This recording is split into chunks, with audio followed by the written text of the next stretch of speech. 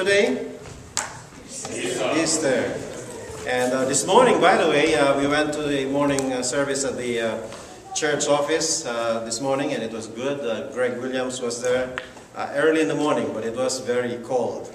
So that was a good experience. It was a early morning service celebrating the resurrection, and something I learned also from Greg, where he mentioned that actually there's a number of so-called resurrections. I mean, Christ is the real one, but there were others that were also resurrected, like in the Old Testament.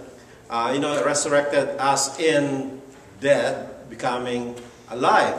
So I wonder if you know what they are. In the Old Testament, for example, there was Elijah, who, should we say, resurrected or made alive the son of the Sarephat's widow. That's one. There is Elisha that also made alive the son of the great Shunammite woman. And there was, this is interesting, this is a dead man. This one is in Kings 13:21. It says, a dead man comes back to life while he was being buried. And then the body touched Elisha's bones, and he came alive. You know, that is, wow, it's amazing. Now in the New Testament, quite a few from Jesus. Jesus resurrects the widow's son of Nain. The widow's son of Nain. That's in Luke 7. Jesus also raises Jairus' daughter from the dead. That's Jesus. The Bible also talks about many saints rose from the dead at Jesus Christ's crucifixion. That's in Matthew 27:52. But of course, the one that we remember very well is Jesus raising from the dead who? Lazarus. Yes, that's common. Jesus raises Lazarus from the dead. Of course, Christ's resurrection is one.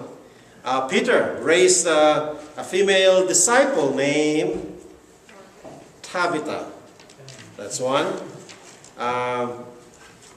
Here's one that I really like. Paul raises Eutychus from the dead. You know, he was up there on the second floor, and Paul was preaching, and Eutychus fell asleep, fell from the window, died, and Paul went down and raised him from the dead. So, I mean, even the Apostle Paul in Acts 14, it says that he was stoned, and basically when they stone you, you die.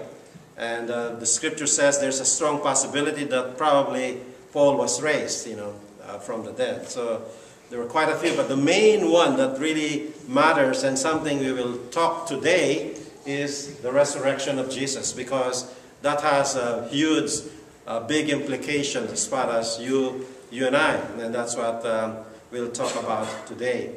But before that, I just want to greet people today. We have a birthday person today. Annette, right? Today. Annette Williams.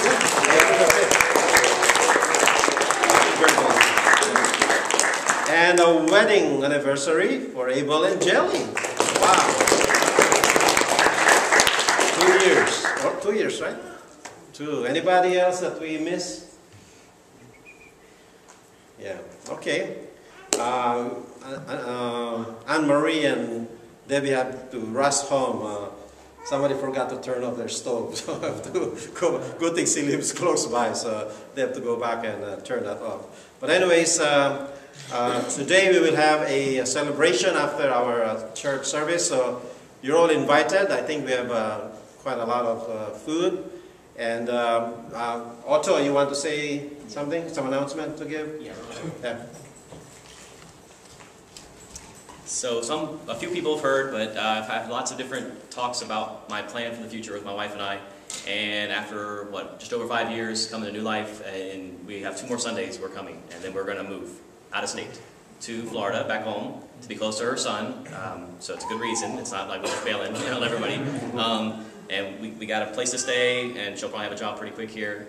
And so 2 more Sundays. Randy will be here in the last Sunday I'll be here, which is the 19th. Michelle should be here next Sunday for her last Sunday. And so yeah, the end of this month, the 25th, we'll be driving across country to Florida. And probably be back next summer to visit, to pack up, to move permanently to Texas. But that's the big news of my life, and yeah, so that's it. And so the camping trip is still on. I'll kind of try to find somebody to be a kind of a point of contact, but it's all set up. Just people got to show up and and all that. So, but I'll get with somebody on that. Maybe I'm thinking maybe Ezra to help me out for this one. So, but okay, that's it. Yeah. All right. Thank you. But we do appreciate you very much. You have been a big help. Not only with the PowerPoint projection or EC worship, but many other things. You and Randy, we really appreciate you very much, and we should have a bye-bye party for them. April the 25th is your last. Yeah, so it's the last. Okay, well, and who knows? Things always change. Things always change. Yeah. Okay. Let's see. We have a prayer request here from Judy. Judy's daughter, Rosalind's mother-in-law, Opal Williams. So Opal Williams, and the David and Danae and Destiny, those are the children of Rosalind. And their grandmother, Opal Williams, has stopped eating and communicating. Judy is very close to her, and Opal has cancer, metastasized, and she is staying with David, the son.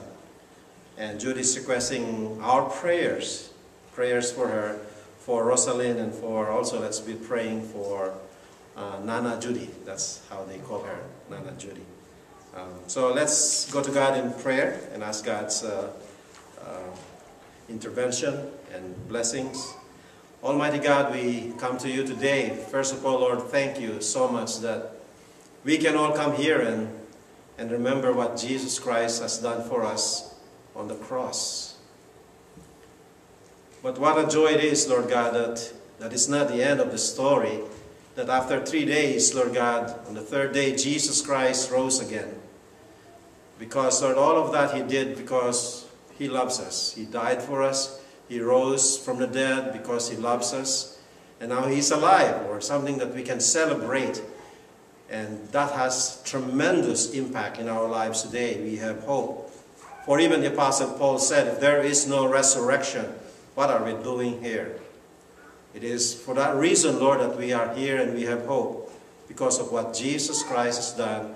Because of the power that you have, that you can make the dead live again, and the love that you have, Lord, that even in our sins, Lord God, you have, Lord, made us guiltless because of Christ's sacrifice, because we cannot on our own ever earn our salvation, but through Christ. So thank you, Lord God, that we are here. Thank you for your people. We pray, Lord, for Opal, and for the family, and for Judy. We pray for strength, for comfort. We pray, God, for your intervention. And even if sometimes the medical professions would say it's hopeless, but we don't believe that, Lord God. We believe in you. We submit her into your hands, and knowing that you know what is best for her. We know that there's something good for her, but also something good for all of us here, Lord. We know, Lord God, that you have purpose for us, eternal life of joy. So thank you. We thank you, Lord, for those who are having birthdays, for Annette. We thank you also for Abel and Jelly, for the life that they have as husband and wife. We thank you, Lord, for this congregation, for your presence in each of our lives, for being there always with us, Lord. Thank you for your daily encouragement, for your sustenance, for your provision, for your comfort, for the hope that we have in Jesus Christ. Thank you, Lord God, and thank you also for Otto and Randy for all the services that they've done, Lord. Thank you. We know it's you. Thank you for their love, and we love them too, and they will be missed. Thank you, Lord, for everything and all the blessings that you have provided for us, even blessings that we don't know. And all this, Lord, we ask and pray in the holy name of Jesus Christ. Amen.